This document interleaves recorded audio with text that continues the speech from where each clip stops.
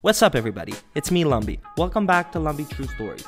Today we have yet another Reddit reading story for you guys. I have another special true scary story for you guys, and this one comes from Swest8802 and it's called The Babysitting Horror Story.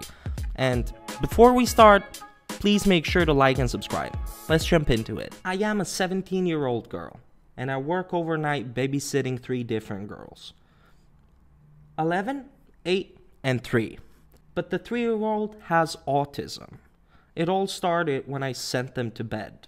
Nothing abnormal about that, right? It was 11 p.m. and the light in the 8-year-old's room was on. Their bedtime is at 9. She does not have a door leading to her room. So I quietly sneaked out of the room I was staying in.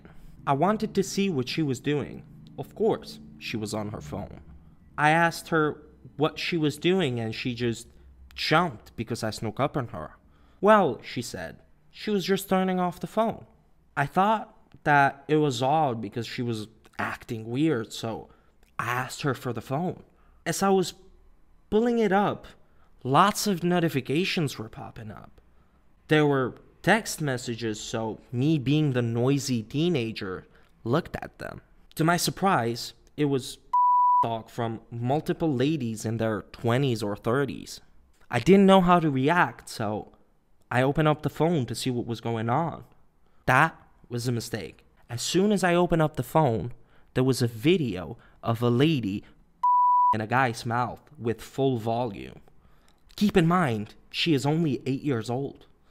I immediately texted her mom and apologized for going through her phone. I also told her what I found. I continued my investigation and there were a lot more messages from ladies texting her if they want to see their or watch them play. The search history was a bunch of mouths. I was shocked.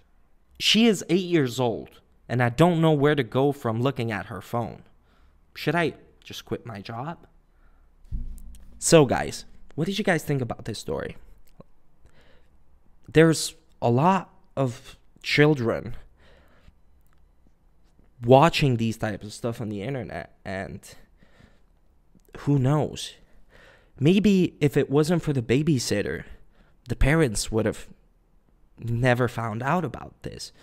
And that's kind of creepy. And the ladies, I don't know if they knew or not if the girl is 8 years old, but sending videos of you in a man's mouth to an 8-year-old child, that's kind of creepy. What do you guys think? Anyways, so I hope you guys enjoyed this story. Please make sure to leave a like and subscribe and hit the notification bell so you don't miss any of our new stories. Thank you guys so much for watching.